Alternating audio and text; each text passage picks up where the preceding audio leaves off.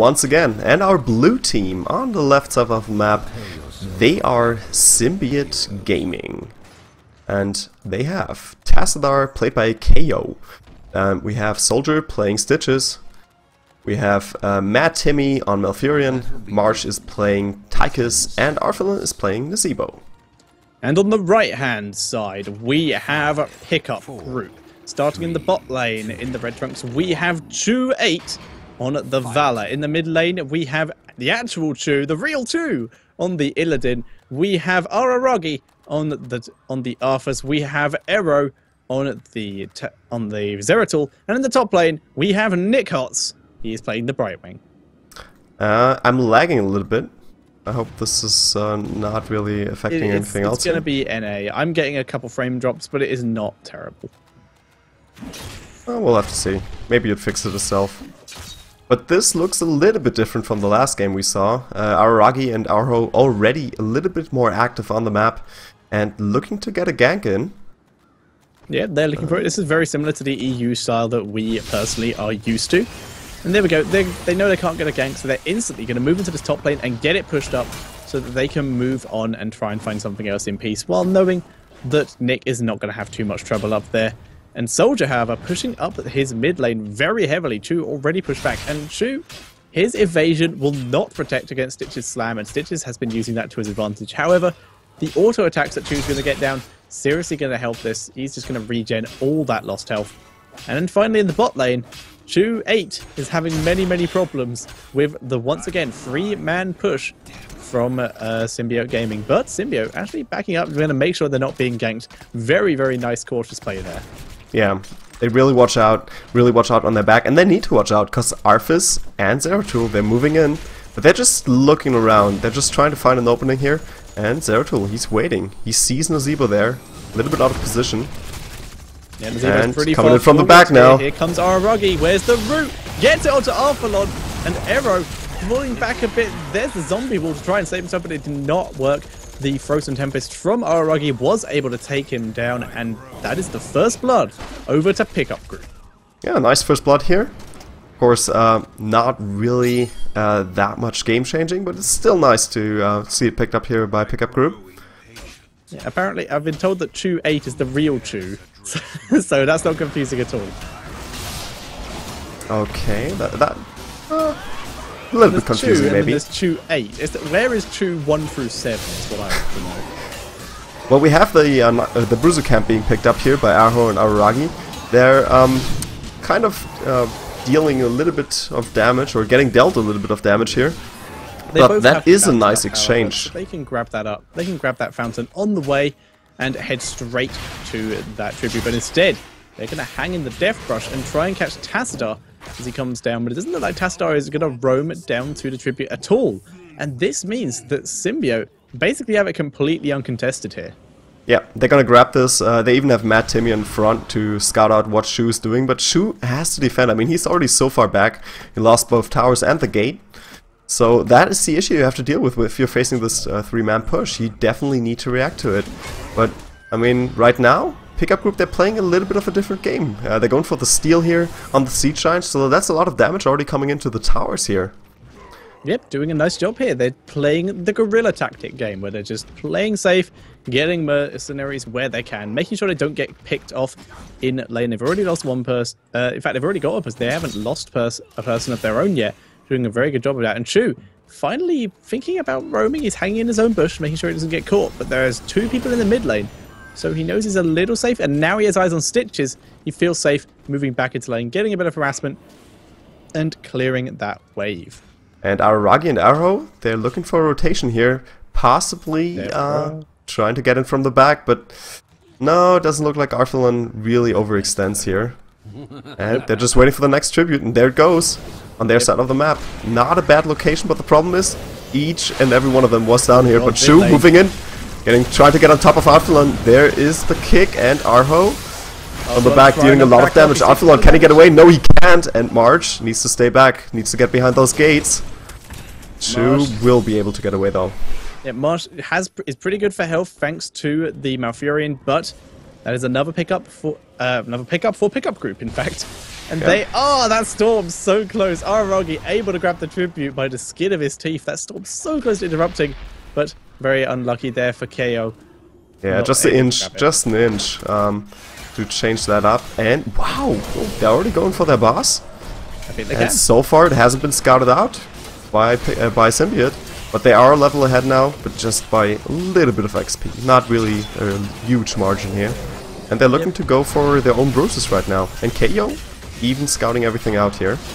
Yep, not even needing to use his Oracle. He pretty much sees it happening. There is the Golem. KO instantly heading back into lane. Yeah, I'm going to have to defend this until it's up. Yeah, like you said, Arthalon and Mad Timmy able to grab their bruiser camp. So they're going to put a little bit of pressure on the mid lane while we have Pickup Group putting some pressure on the top lane. Arthalon needs to be careful here. He backs up the zombie wall, blocking off the escape there. But we're already seeing Pickup Group. That was a close hook on Araragi. They still have 3 heroes down here. They need Illidan in the fight as well, though. And possibly Brightwing, but she can react pretty quickly here. Yeah, Brightwing can TP down while Tassadar has to stay up here to deal with this. There's the hook. Oh, amazing hook, but Shu does get away. Oh my god. Oh, what a void prison, getting 3 heroes caught in the action. And that's Arho channeling right away. There's the Ancestral Spirit, though, heading and get it. It doesn't interrupt in time. Nick, able to blink heal out. Wait, did he or did he just die? Where's he gone?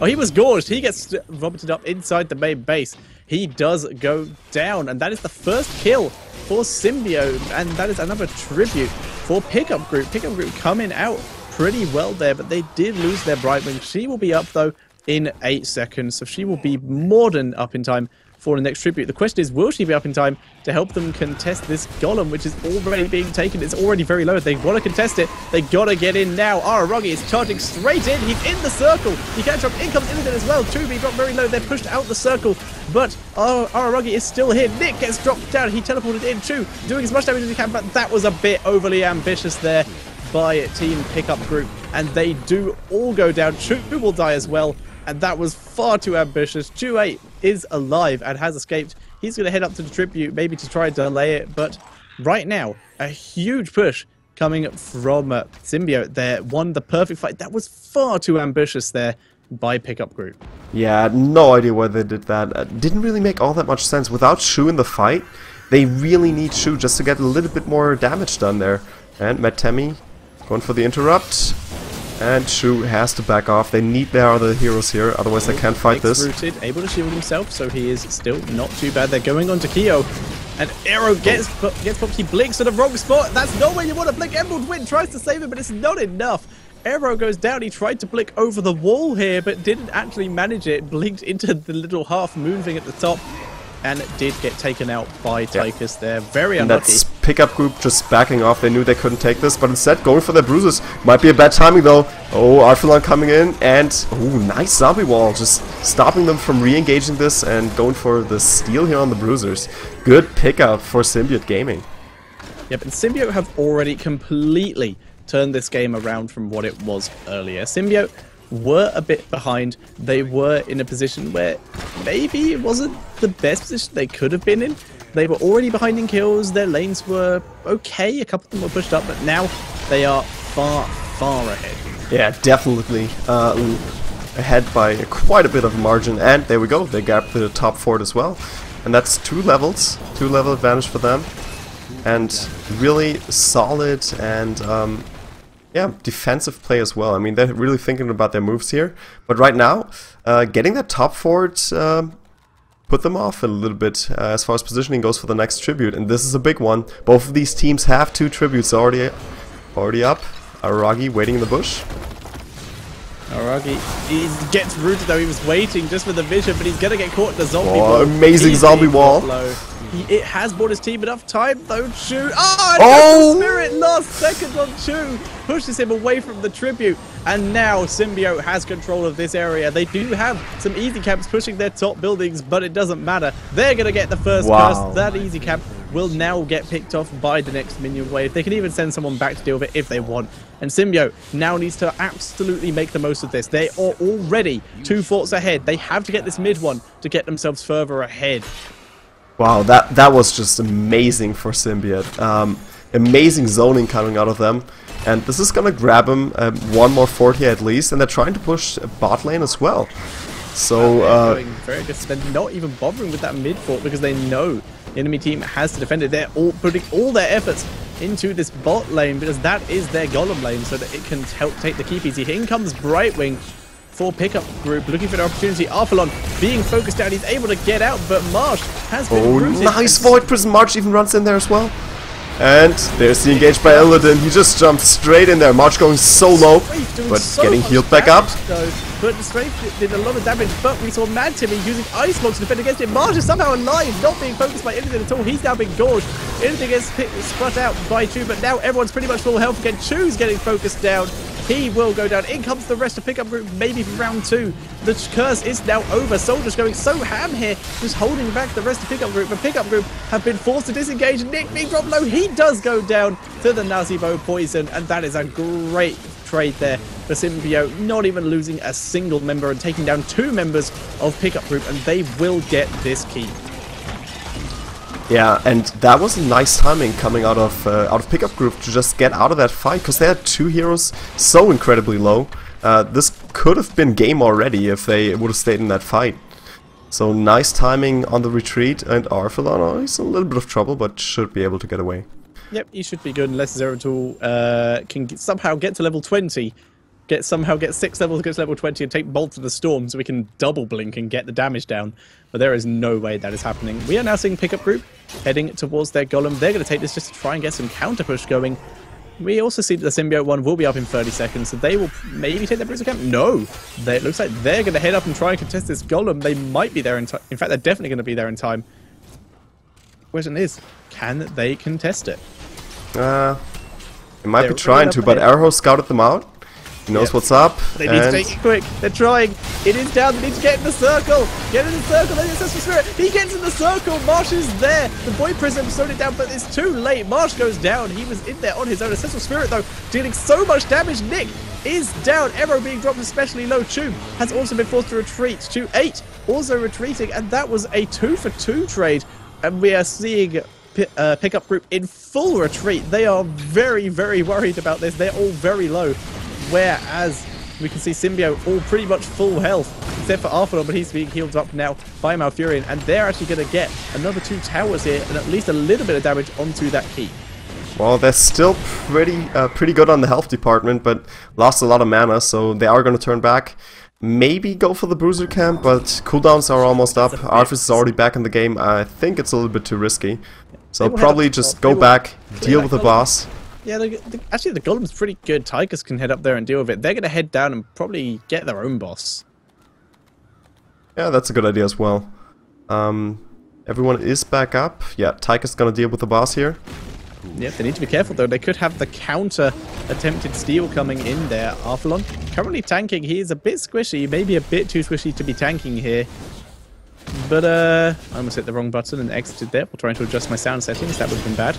But we are seeing them going onto this boss very hard. They want to take it down, and we're seeing no chance of congestion here from pickup group. They're instead going to head up to the top lane, and they're likely going to get a free tribute for this. There's no way the Symbiote can get up there in time, and Symbiote leaving it to the last second to take that golem. Yeah, this is an amazing pickup here for pickup group. Going for the free tribute, and this would be a nice possibility to turn things around. They're only a level behind, so pushing down 1 fort at least would give them back in the game as far as the experience is concerned. And they're going for the siege camp at the same time. And mind you, the towers in top lane are already pushed, so they might be getting a keep here. This is very possible. So, Siege Giants gonna try and do their best. They're all being back to base back for some door. reason. The back door. Oh yeah, that's why. I completely missed that.